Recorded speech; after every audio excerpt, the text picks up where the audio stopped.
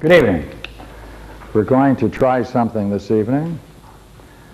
I've broken up this talk into two parts because when I explored and rethought the problem of Neoplatonism and the Elizabethan age, I realized that it's necessary to give the background drama of Neoplatonism. So I thought this evening I would bring you up to date with the background drama going on in England and Europe and the crisis that occurred, and I chose to call it The Light That Failed. Now, I was going to add an extra phrase and say, but we can keep what they reject. So here we go. All right, now we play.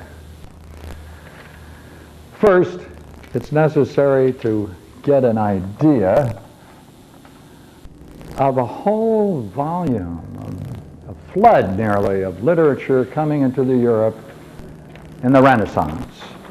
And so I set out what I think are the essential traditions and works that were part of that flood of literature that came into Europe. Now, this material was not seen in any way as in competition with Christianity, and that's essential to keep in mind. Christians at the time, both Protestants and Catholics,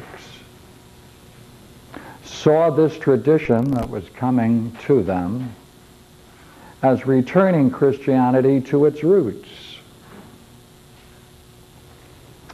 Now, it's interesting to get a picture of Europe during this period of time, and especially at the time before this literature hit Europe. They were isolated.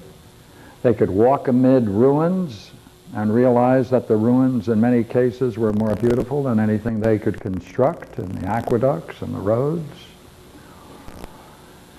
There were clear evidence of greatness in their past, and they wanted some way to get back to it and continue that. Therefore, the first interesting material that came in from the Arabs of Haran in the 12th century, which is called the Pedactrics literature. Now, we haven't yet talked about this, but we will later at some other time. We have talked about the writings of Dionysius, later called Pseudo-Dionysius, and those letters and his writings created the foundation, found with a D, foundation of metaphysics. Next, there was also the Chaldean oracles. The Chaldean oracles were said to be of such an inspired and intellectual set of writings that if all of Plato's writings were lost, they thought it would be possible through the Chaldean oracles to reconstruct the entire thing. Now, we've given talks on these two, and Asclepius's Golden Ass, which includes the exploration of the mystery of the Egyptian mystery cult of Isis. And now what we're going to look at tonight is a special tradition that came into Europe called the Hermetic literature that came into Europe and created quite a stir and brought the promise of reestablishing Christianity on the most profound foundation. Now, there were echoes of this before the material came in the 15th century. Michael Spilius, a Greek, a very famous Greek in the 11th century, was able to get some of this literature, and he was able, therefore, to present it, preserve it, bring it together, annotate it. But it wasn't until Ficino, and Ficino was the great translator of classic literature in the 15th and the 16th century. It is to Ficino that we owe the translation of the Hermetic literature, the first major translation. Now, the Hermetic literature basically is 16 or 17 writings, and he translated it. Now, Ficino was started the great academy in Florence, where there was a translation center, and he was under the Cosmio and de Medicis, and he funded it, and he ordered Ficino to translate the writings of Hermes Trismegistus first, and to translate Plato and Plotinus later. Now, when this literature, the Hermetic literature, especially what we're now going to call Hermes Trismegistus and Asclepius, when they were translated and available in print, it went through 16 editions. It was extremely popular. It created quite an impact on European thought. Then it was no longer reprinted, and the silence came in. Now, what's the mystery behind this? I'd like to talk about the mystery behind this, and that's where we're going now. Here's the mystery. Lactantius and St. Augustine, both fathers of the church as they call them, both accepted a very interesting thesis, and that is that the Hermetic tradition, especially Hermes Trismegistus, was contemporary with Moses, and therefore he had an inspired teaching that paralleled the writings of the Gospels, of the Bible, and this was revealed teachings based upon faith, and this was revealed through reason. And since they both had a common source, Moses, it was thought then that Trismegistus, the great wise man, was a contemporary of Moses, and so were many of the other classic Greek wise men, and therefore they met and discussed and generated two traditions, one rational and one revealed based upon belief and faith. Well, I'd like to just point out that I'm going to be reading from two books tonight. One is Giordano Bruno and the Hermetic Tradition, a really great book by Francis Yates. So I'll just read a couple of quotes for a moment to anchor you into some thought. Lactantius placed Hermes Trismegistus when he says that Trismegistus is more ancient than Plato and Pythagoras.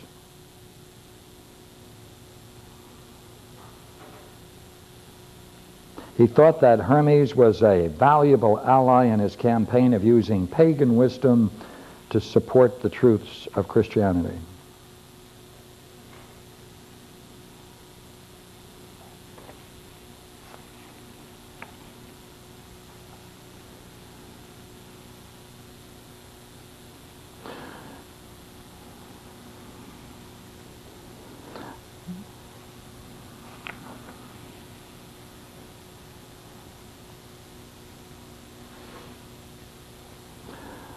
Why did they date Trismegistus so much with Moses? Because of the similarities and affinities with the Genesis.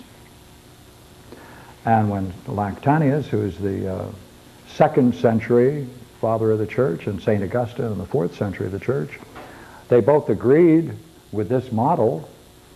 Therefore, from this point on, this model was accepted as genuine, and therefore a person could be rational and naturally accept the Bible and naturally accept reason, since they were two traditions that have the same root.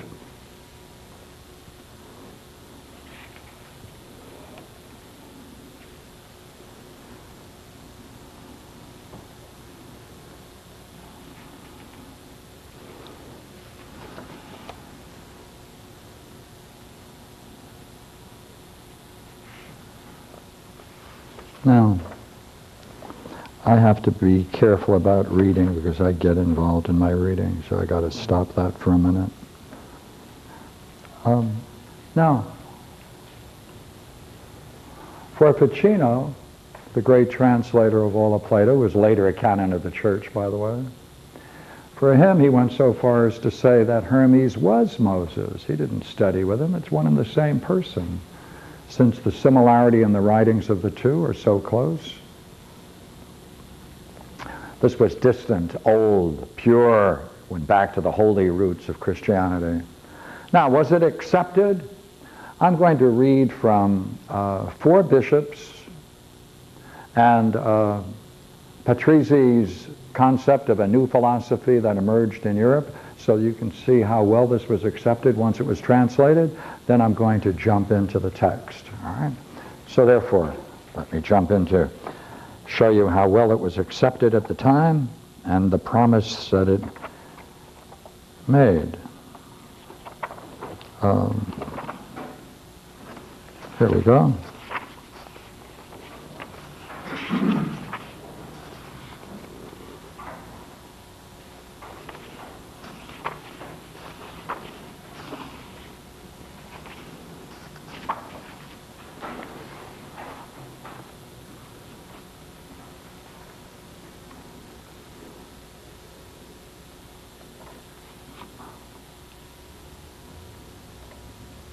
Oh, got the wrong place. Okay. Yeah, here we go.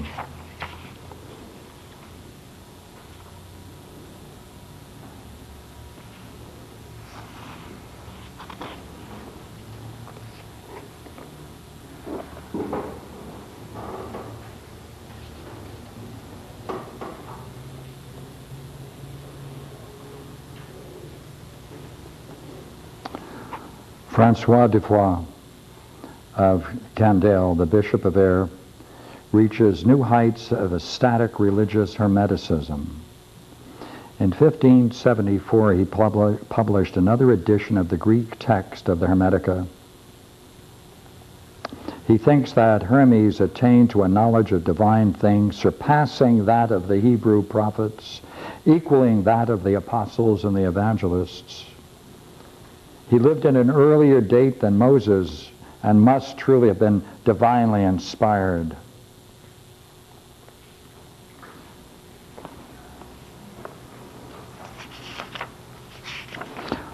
I'm just going to hit the major theologians. The Bishop of Chaldon, Pontus de Théard, quote, right, "From the holy Egyptian school has descended to us the secret doctrine and salutary knowledge of the ternary number, so greatly revered that the essence of the world is entirely attributed to its disposition, number, weight, and measure, a secret which the Magi understood under the 3 gods whom you've named."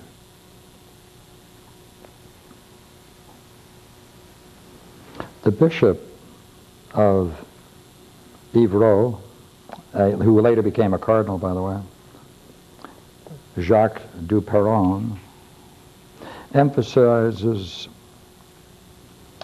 that the capitalistic doctrine of the 3 worlds, the intelligible, the celestial, and the visible, can all be brought together under the Kabbalah.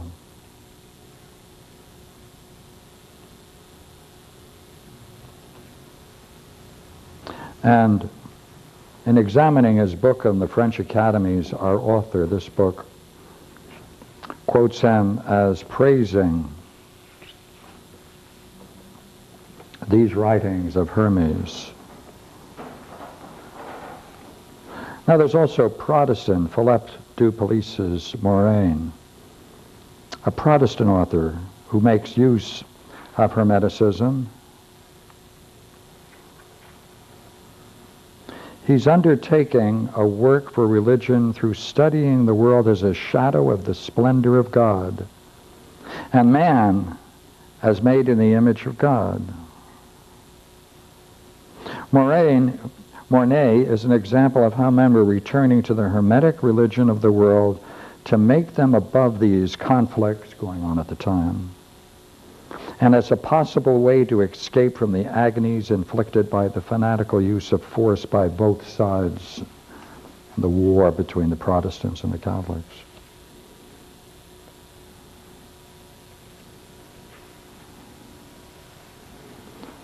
Now, in Italy, we have someone quite interesting. Rosselli, an Italian Capuchin. Well, no, let me skip that. He's interesting, but I'd rather go on to Patrizzi. Franco Patrizzi, 16th century. Of course, all of these people are 16th century. Patrizzi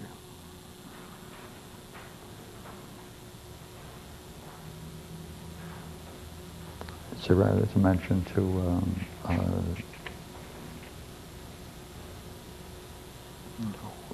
Randolph Scott. Okay, Patrizzi seems to have been impelled by a genuine enthusiasm to take upon himself the task of bringing about a restoration of a true religion. And he regarded the Hermetica as one of the most effective instruments that could be used in this design. He outlined this scheme in his works, first published in 1591 and dedicated to Pope Gregory XIV. A new universal philosophy. Patrizzi published the Hermeticum, the Corpus Hermeticum, using the Greek text of Turnibus. Patrizzi thus made available in this volume as the foundation of his new philosophy a larger collection of Hermetica than hitherto been assembled.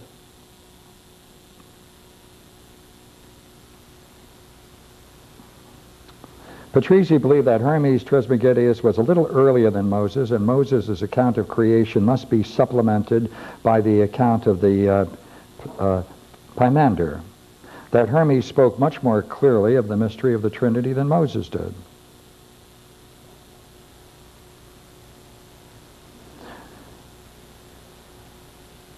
And this is his understanding, Patrizzi's. Yet Hermes said that without philosophy it's impossible to be pious, and therefore Patrizzi has tried to discover a truer philosophy by which we might return to God. He hopes that the Pope and his successors will adopt his religious philosophy and cause it to be taught everywhere.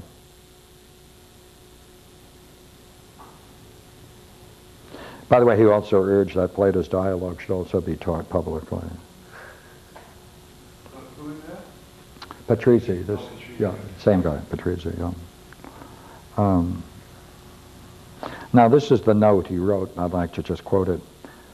I would have you then, this is a letter to the Pope, I would have you then, Holy Father, and all future popes, give orders that some of the books which I have named, prominent among them is the Hermeticum, shall be continually taught everywhere, as I have taught them for the last 14 years at Ferrara.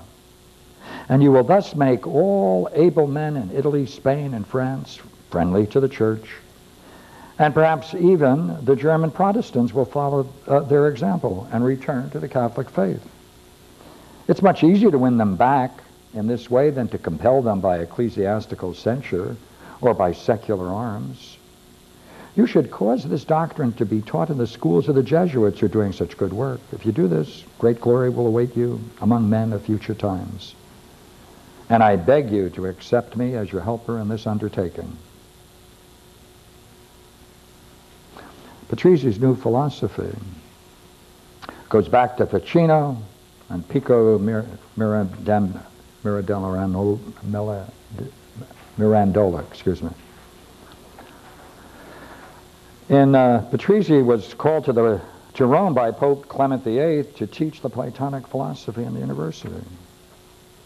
Later, of course, he was forbidden to leave his home, and he was put on ice for a while. Okay, no, that's enough, right? All right. Would you agree this literature, Hermetic philosophy, primarily the Hermetic, based on Hermes Trismegistus, was accepted by many of the leading churchmen? It promised a whole new way of looking at it.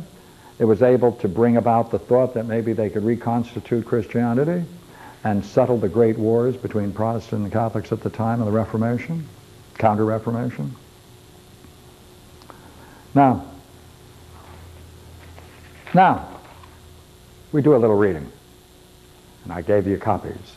I want to read from 3 or 4, just a short section in each, so that we can have a little time to reflect and talk about it. Right? Now,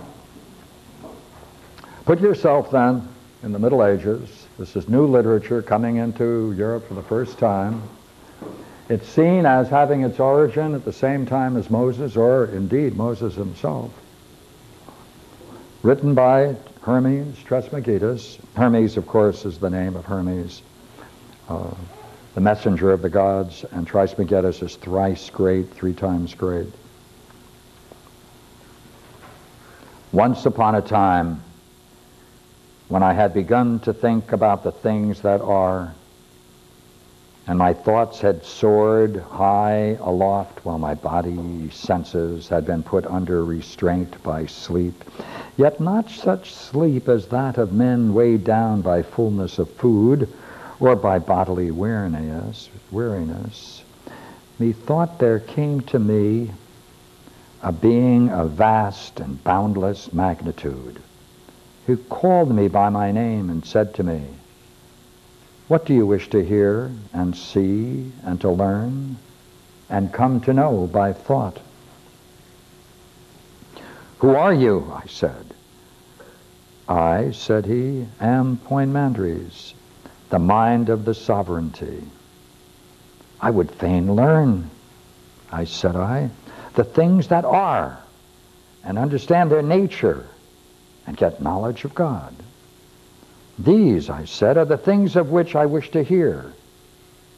He answered, I know what you wish, for indeed I am with you everywhere. Keep in mind all that you desire to learn, and I will teach you." When he had thus spoken, forthwith all things changed in aspect before me, and were opened out in a moment. And I beheld a boundless view. All was changed into light, a mild and joyous light, and I marveled when I saw it. And a little while there had come to be in one part a downward tending darkness, terrible and grim. And hereafter I saw the darkness changing into a watery substance which was unspeakably tossed about, and gave forth smoke as from fire. And I heard it making an indescribable sound of lamentation. For there was set forth from it an inarticulate cry. But from the light there came forth a holy word, which took its stand upon the watery substance. And methought this word was the voice of the light. And Poimandres spoke to me to hear, and said to me, "Do you understand the meaning of what you have seen?" "Tell me its meaning," I said, "and I shall know."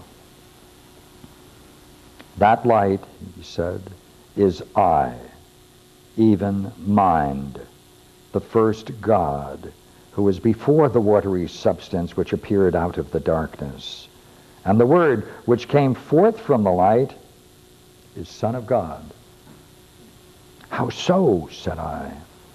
"Learn my meaning," said he, "by looking at what you yourself have in you. For in you too the Word is Son, and the mind is Father of the Word. They are not separate from the other, for life is the union of word and mind." Said I, "For this I thank you." "Now fix your thought upon the light," he said, "and learn to know it." And when he had thus spoken, he gazed long upon me, eye to eye, so that I trembled in this aspect. And when I raised my head again, I saw in my mind that the light consisted of innumerable powers, and had come to be an ordered world, but a world without bonds.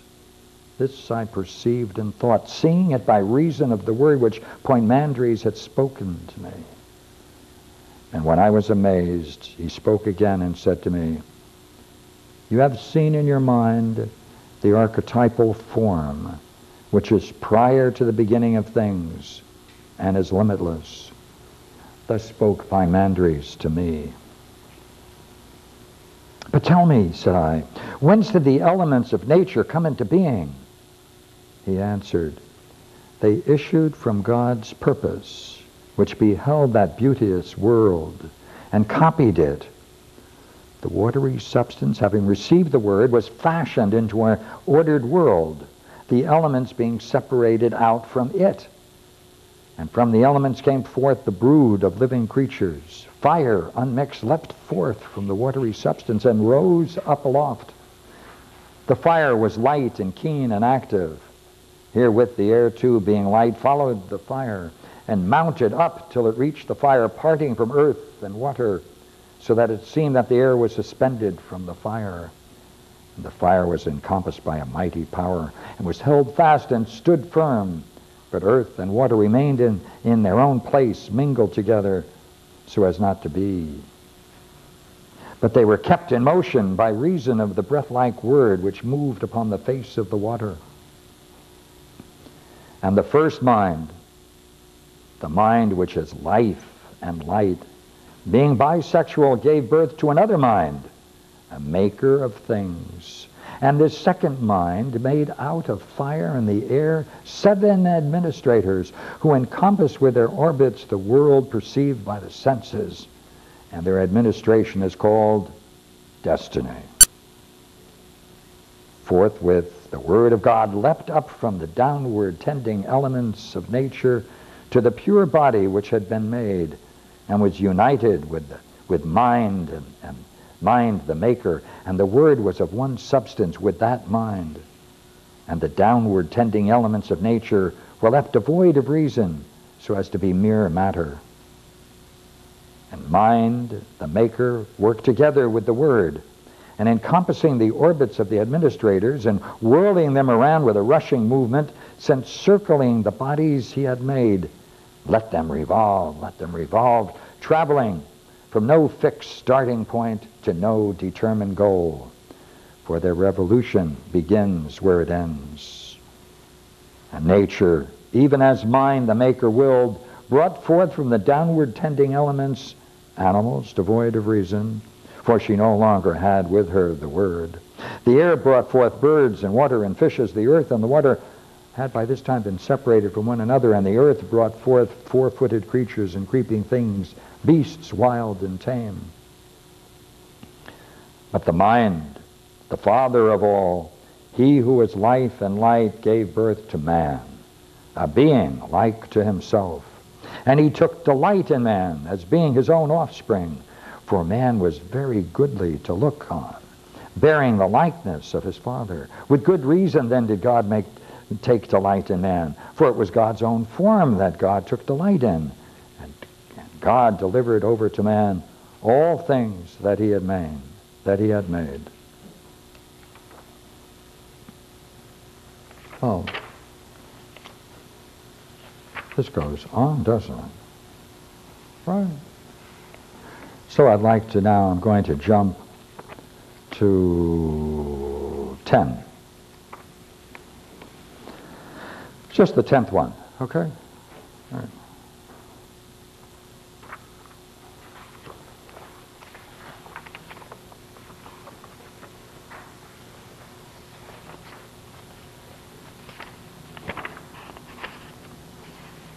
And altogether there are 18.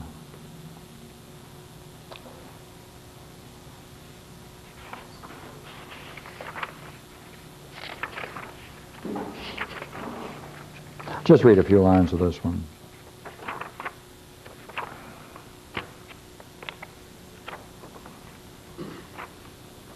Yeah, read it. The teaching which I gave yesterday, Asclepius, I dedicated to you. And it's only right that I should dedicate to Tat that which I am about to give today, for it's an abridgment of the general discourses which I have addressed to him. Know then, Tat, that God the Father is of one nature with the good. Or rather, the working of God the Father is one with the working of the good. Nature is a term applied to birth and growth have to do with things subject to change and movement. But God's working has to do with things free from change and movement. That is, with things divine. And it is God's will that what is human should be divine. Forces at work, divine and human, I have spoken elsewhere. And in dealing with our present topic, as well as with other matters, you must bear in mind what I have taught you concerning them. Now, the force with which God works is his will. And his very being consists in willing the existence of all things.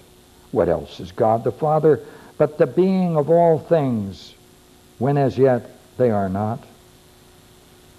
It is this that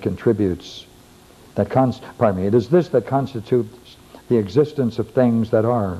Such then is God, such is the Father. And to him pertains the good. For the good is a thing that pertains to none save God alone. It's true that the cosmos also is father of things which are good, insofar as they partake of the good. But the cosmos is not in like measure with God. The author of that is good in living things. For the cosmos is not the author of their life, or if it acts as an author of life, it does so only under the compulsion imposed on by God's will, without which nothing comes into being. I'm skipping. For it's the property of the good that it becomes known. To him who is able to see it,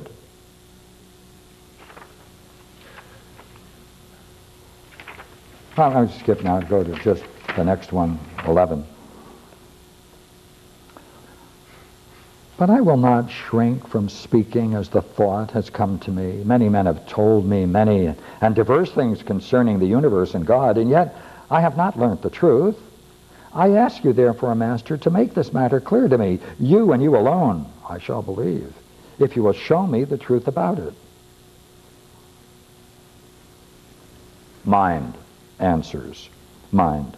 Hearken then, my son, and I'll tell you how things are as to God and the universe.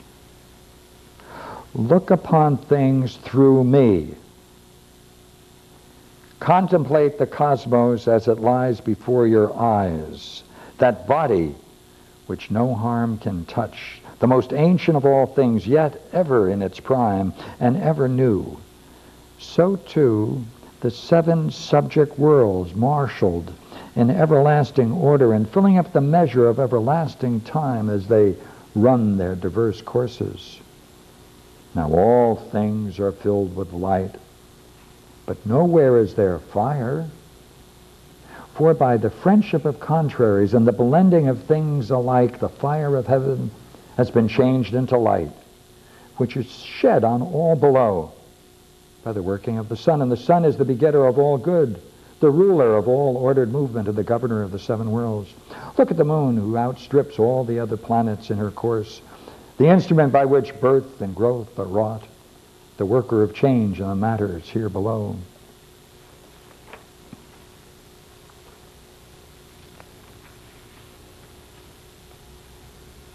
Now, I'm skipping.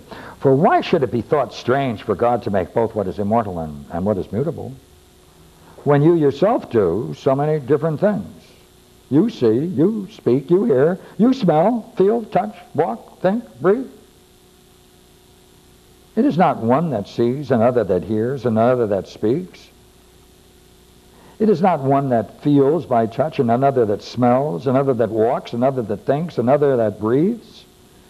But he does all these things. It is one. Nay, it's not possible for God to exist without doing what I say he does. You, if you ceased to do the things I spoke of, you're no longer a living being. Even so, God, if he ceases to do his work, no longer God. Now, go to the next one.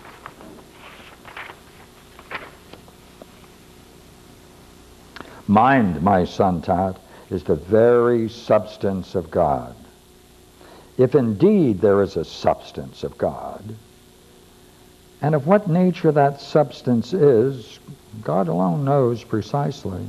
Mind, then, is not severed from the substantiality of God, but is, so to speak, spread around from that source just as the light of the sun is spread abroad. In men, mind is. Hence, some men are divine, and the humanity of such men is near to the deity.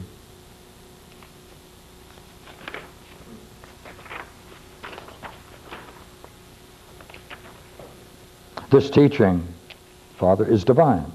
It is both true and helpful. But there is yet another thing which I must ask you to explain. You said that in the irrational animals in the mind works the way of instinct and cooperating with other impulses. Now he wants to know about how the mind functions through impulses and desires.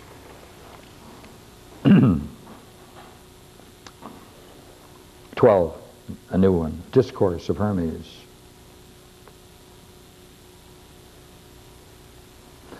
Necessity and providence and nature are the instruments by means of which the cosmos is governed, and by means of which matter is set in order. Now this whole cosmos, which is a great God, and an image of him who is greater, and is united with him, and maintains its order in accordance with the Father's will, is one mass of life. And there is not anything in the cosmos, nor has been through all time, but from the very foundation of the universe.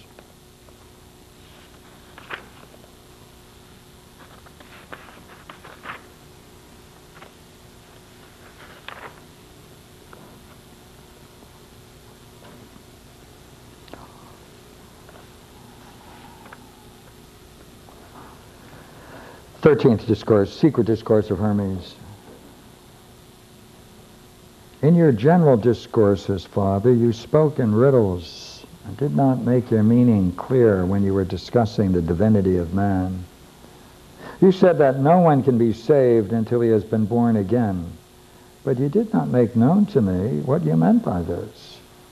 After your talk with me, I besought you to let me learn the doctrine of rebirth, as this was the one part of your teaching that I didn't know. But you did not think fit to transmit it to me at that time. You said, when you're ready to alienate yourself from the world, then I'll teach it to you. I am now prepared to receive it. I have alienated the thoughts of my heart from the world's deceptions, and I entreat you to supply what is lacking to me, as you said you would, when you promised to transmit the rebirth to me. I know not, thrice greatest one, from what womb in man can be born again, nor from what seed. Hermes. My son, the womb is wisdom, conceiving in silence, and the seed is the true God, is the true good. And who is it, Father, that begets? I am wholly at a loss, Hermes. The will of God, my son, is the begetter. Tut, tell me this too. Who is the ministrant by whom the consummation of the rebirth is brought to pass? Hermes. Some man who is a son of God, working in subordination to God's will. That's what. And what manner of man is that? Is he that's brought into being by rebirth? Hermes. He that is born by that birth is another. He is a God, son of God. He's the all, and is an all. And he has no part in corporeal substance. He partakes of the substance of things intelligible, being wholly composed of powers of God. Tut, your words are riddles, Father. You do not speak to me as a father to his son. Hermes. This sort of thing cannot be taught, my son, but God, when he so wills, recalls it to our memory. Tut. But what you say is impossible, Father. It does violence to common sense. Why do you treat me thus? I have good reason to ask. Am I an alien to my father's race? Do not grudge me this boon, Father. I am your true son. Explain to me what manner of thing the rebirth is. Hermes. What can I say, my son? This thing cannot be taught. It's not possible for you to see it with the organs of your sight, which are fashioned out of material elements. I can tell you nothing but this. I see that by God's mercy there has come to be in me a form which is not fashioned out of matter, and I have passed forth out of myself and entered into an immortal body.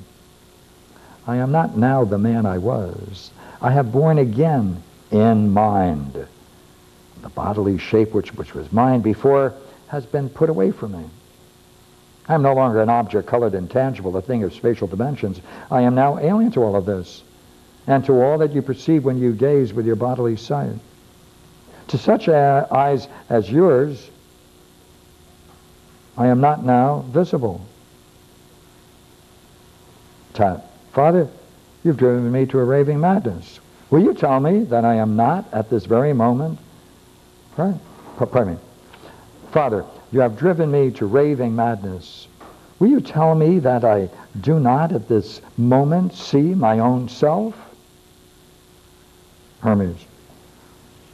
Would that you too, my son, had passed forth out of yourself so that you might have seen, not as men dreaming in their sleep, but as one awake. Now indeed, Father, why have you reduced me to that speechless amazement? Why, I see you, Father, with your statue unchanged and your features the same as ever. Hermes. Even in this, you're mistaken. And so the dialogue goes on.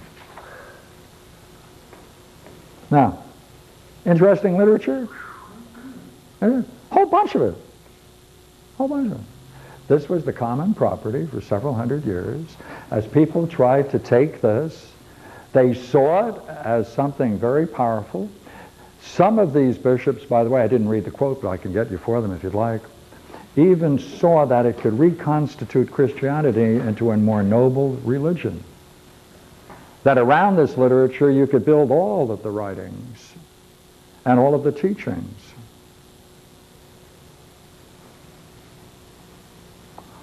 Now, there's another writing I'd like to read to you, just a couple of lines, so that I can bring you to Asclepius. Now, the two Asclepiuses, one, of course, is from Madura, Asclepius of Madura. He wrote the great work called The Golden Ass, which is really an absolutely delightful novel and philosophically important, especially the latter part where it talks about the initiation into the mysteries of Isis and describes it in great detail. It's one of the primary sources of the Egyptian religion. But I want to talk about Asclepius, which is Hermetic. All right? Okay.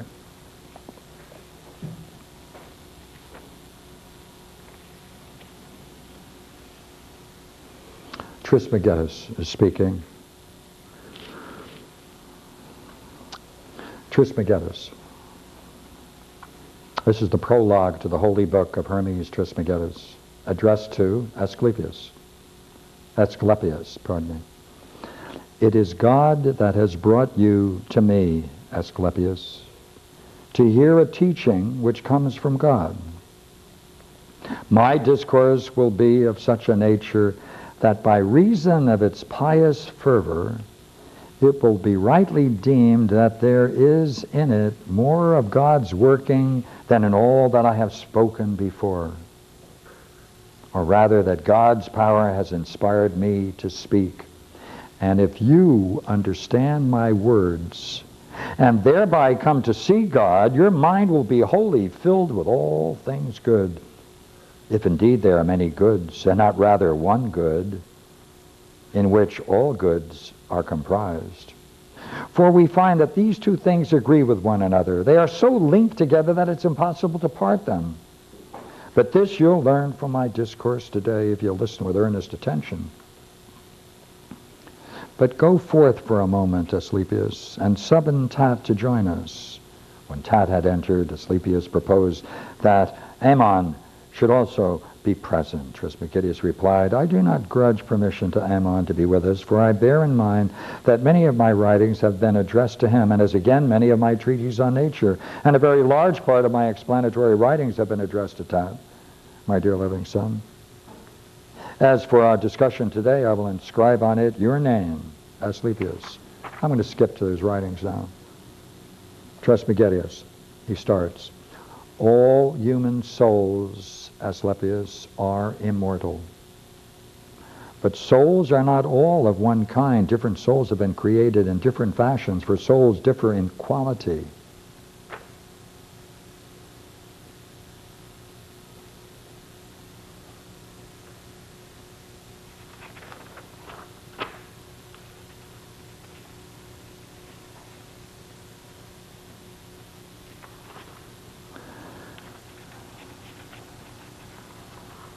Man is a marvel. Honor and reverence to such a being. Man takes on him the attributes of a god as though he were himself a god. He is familiar with the daemonic kind, for he comes to know that he is sprung from the same source as they, and strong in the assurance of that in him which is divine. He scorns the merely human part of his own nature. How far more happily blended are the properties of man than those of other beings. He's linked to the gods inasmuch as there is in him a divinity akin to theirs. Just skip a couple of pages and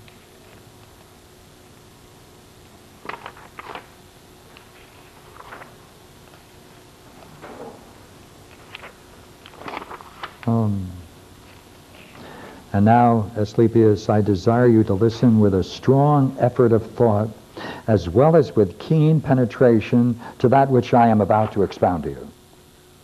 It is a doctrine which the many do not believe, but which should be accepted as sound and true by men of saintlier mind. Thus I begin. God, the master of eternity, is first. Cosmos, second. Man, third. God, the maker of the cosmos and of all things that are therein, governs all things, but has made man as a composite being to govern in connection with him. And if man takes upon him in all of its fullness the function assigned to him, that is, the tendance, which is his special task, he becomes the means of right order to the cosmos, and to the cosmos to him. So that it seems the cosmos has been rightly so named because man's composite structure has been thus ordered by God. Man knows himself and knows the cosmos also, provided that he bears in mind what action is suited to the part he has to play and recognizes what things he is to use for his own ends, and to what things in turn to do service, rendering praise, thanks in full measure to God. Right. You can go anywhere and get this level of thought. So this was very powerful literature. It came in. It had a great effect on Europe. And then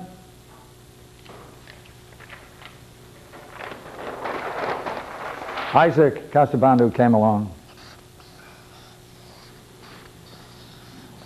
Greek scholar, and he said, after making an analysis of these texts,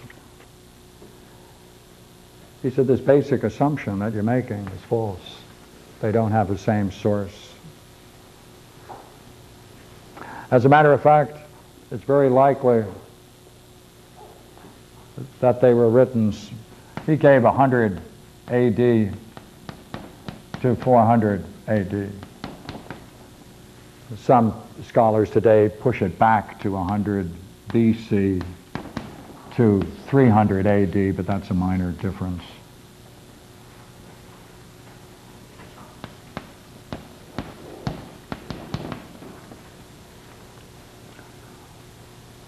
And he said, these writings are made up partly from the writings of Plato and the Platonists, and partly from Christian sacred books. The whole assumption that these writings could have possibly have been written at the time of Moses must be rejected, because the language is late, the ideas can be found only in later thinkers. There's nothing to suggest that these early thinkers had all that material and didn't use it until many, many, many hundreds of years later. Therefore, it's unlikely that it's genuine. All right, now you have two traditions, separate and distinct. They no longer printed the writings of the Hermetic literature. They weren't, for the most part. Only a few editions were preserved. No new printings. That went through 16 printings. Stopped. Silence. This literature then went into a new movement in Europe called the Rosicrucians, and that began the foundation of the Rosicrucian movement.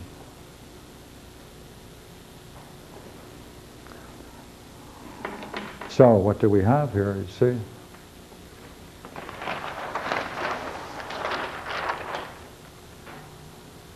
Because they thought this literature was linked, intimately linked with Christian and Jewish sources, that it was therefore acceptable, it can be used widely and freely in schools and to bring about a transformation of the Christian religion. Once they recognized, therefore, that this was, therefore, nothing other than competitive, they dropped it. Just like they later dropped Dionysius' writings, which we've already gone into. The Chaldean oracles. Chaldean oracles were thought to have been written by Zoroaster, who was, they thought, contemporary with Moses and therefore legitimate. That was dropped too. Asclepius, the Golden Ass, very few people even read anymore, but it's a great story. But it isn't part of the textual basis for training and educating Christians. Asclepius, therefore, in Hermes Trismegistus, fell into silence.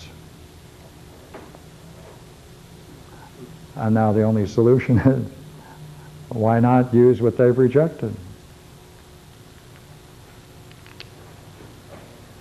Why do we have to be bound by the fact that these are pagan writings or anti-Christian or anti-whatever you want to call it?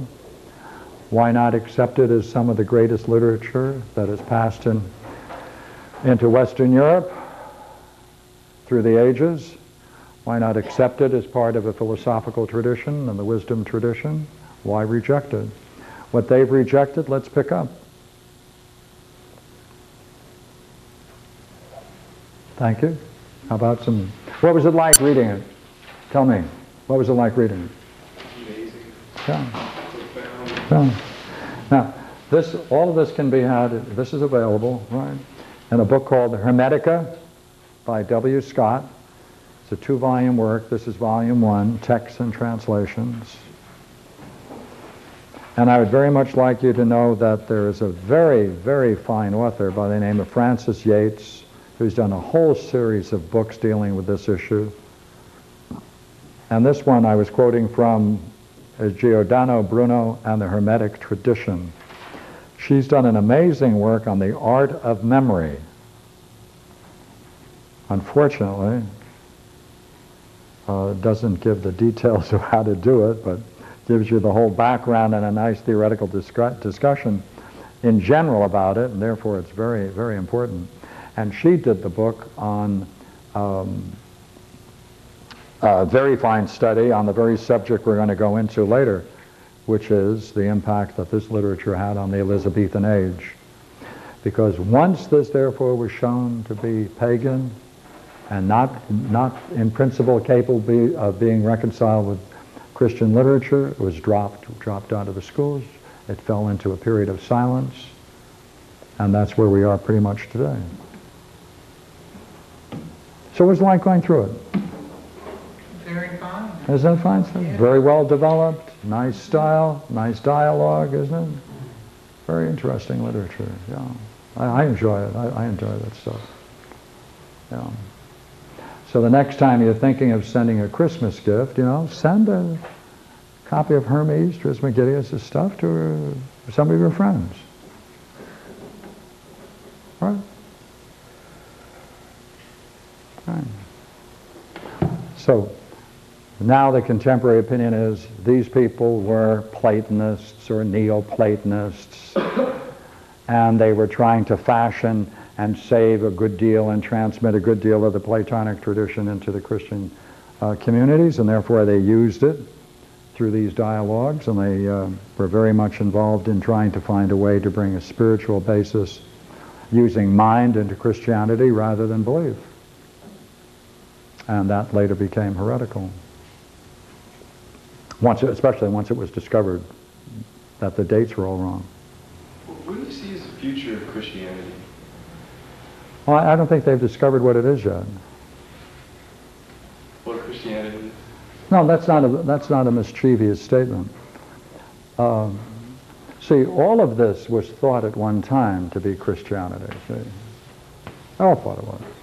And what's happened is that each of these pieces have been rejected, so that we could really make it something like this.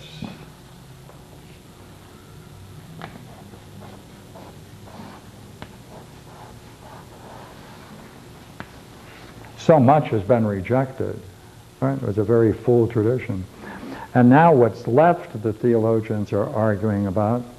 See, they're trying to find out what it is to be a Christian, and they want to make that so clear in their minds so they can therefore use that for evangelical purposes.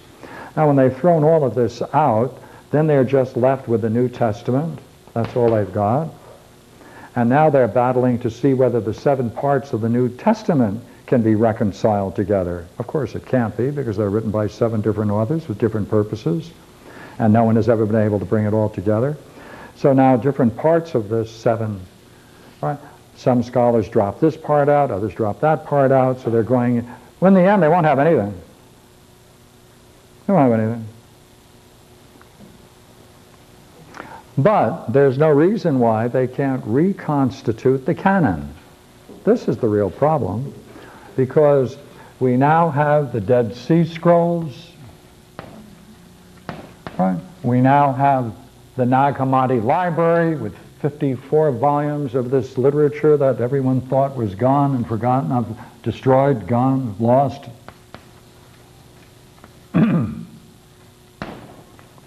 Why not go back and say, look here, let's forget this battle of trying to be pure Christians. Let's try to express that thought by going back and seeing whether we can bring together this material, all of this material, into a unity. Let's not reject things because it doesn't fit someone's theological prejudice. Right? No more dumping. Let's use the mind in reconstituting Christianity. And that, of course, is the very spirit of my good friend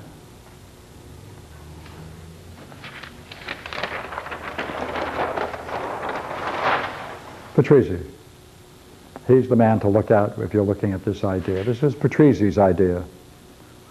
Look here, we need a new philosophy. We don't want to reject anything. We want to take everything that's spiritually significant, especially open to the mind, and bring it together into a new unity. Look what will it do for the arts. Look what will it do for all of the forms, the visible forms we have. Look how it can reopen the whole dialogue. Look how it can reach out to all men with diverse backgrounds. Open up the mind. Be a nice thing, wouldn't it? So you have nothing else to do, do it. I'm busy, otherwise I'd be doing it. Yeah, I've got work to do. You guys do it. Yeah, it's enough being a philosopher. Yes, you were going to say? Good, good. It strikes me that the greatest dogma that fights that is the concept of the Old Testament as being a literal story. Oh, we should do the Old Testament, especially Ben Sira. There's a whole development of the Old Testament that we ought to put that. I haven't put that in yet. Yeah, we ought to put that in. So if we're fed the Old Testament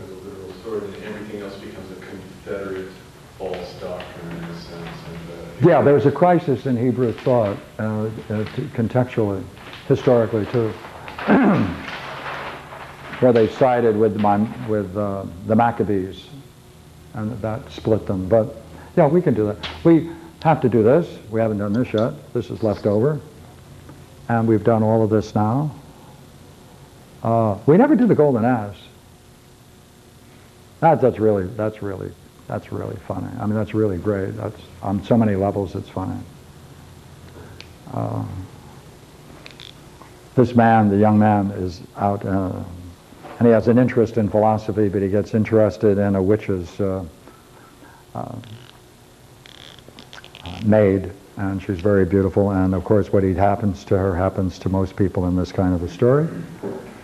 And as a consequence, he gets transformed into an ass. And therefore it's called the golden ass. And the only thing he recognizes of value is when he looks down to see that he has one thing larger than it was before, with which he's very pleased. And that's the story then of what he does to kind of trying to reconstitute his man, his humanness. You see, it's a whole story of how to become human, how to stop being an ass. And then the story is how he returns to being human, and that brings him into, in a very nice way, the mystery of Isis. He becomes a priest in the system of Isis. Very lovely story. We haven't done that. We haven't done Pekatrix, and we should do also the Old Testament, Ben Sira. Yeah, good thought. Yeah, very important man, very important. Right. Okay? Who's Ben Sira? That's right. That's right. That's what we're going to look at another time. Yeah, very important figure. I'm just wondering if, sorry, John, or do you know that I'm thinking of? Pardon me? I'm trying to figure out the comparable, that there's another mystic character that has a similar experience in that he meets like a figure, a divine figure, and is asked, what would you like to know? What questions would you like to have answered, and goes in a pursuit. Poimandres. Yes, go ahead. Poimandres is the one you read. But isn't there a pair? Is it in the Bhagavad Gita where last week. the same? Yes. Oh, I wasn't here last week. Yes. So, but I found what was so interesting was that this one you have to hold on to the question. This one you have to hold on to the question. Right. That's very Platonic in a sense. That's right. Oh my gosh, I didn't. You read that section to us, but since I wasn't here last week, I didn't realize you'd drawn the parallel. Oh, this is bad news. I didn't. Diamond Sutra.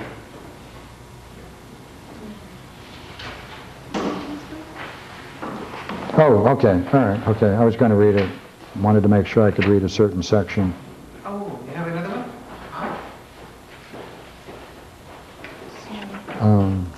Or yes. Be to the journey in Parmenides' poem, right, where yes. they take him as far as his heart desires, yeah, right? quite Journey true. through all lands, all cities. Just interesting, the Godhead has that capacity in each of the traditions. To the furthest most reach of my desire. Right.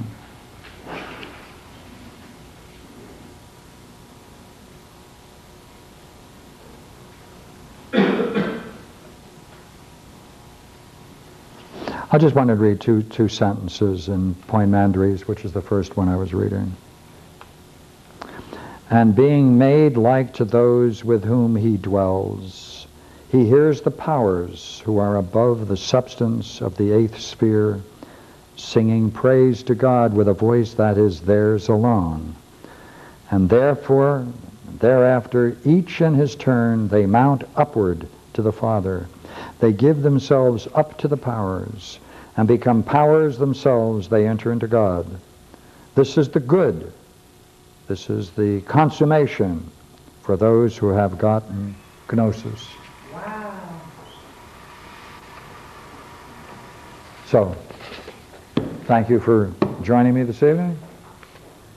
Right.